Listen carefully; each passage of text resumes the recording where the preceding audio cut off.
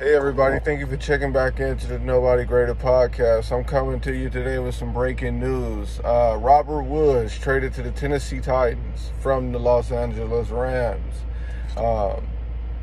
He was actually only traded for a 6th-round pick, so definitely a situation where it is low risk, but the chance for a very high reward.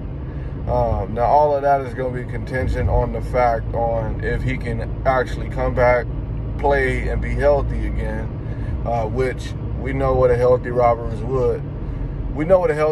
Woods looks like. One of the top 5 receivers in the league. But yeah, I definitely think this is going to help shore up the Tennessee Titans' new need of wide receiver, given that they just released Julio Jones, which I'm hoping we, as the Raiders, sign and pick up. But if we don't, it's fine because we got the weapons we need now, and we're still searching for more. But yeah, that's pretty much my take on the situation. The Rams, they didn't really gain anything much with the 6th-round pick. Who's to say that 6th-round pick will even be on the roster? I definitely think they just got fleeced by everybody's definition of fleeced. But, hey, that's just how things go. That's my take on the situation. Hit that like button, subscribe. Out.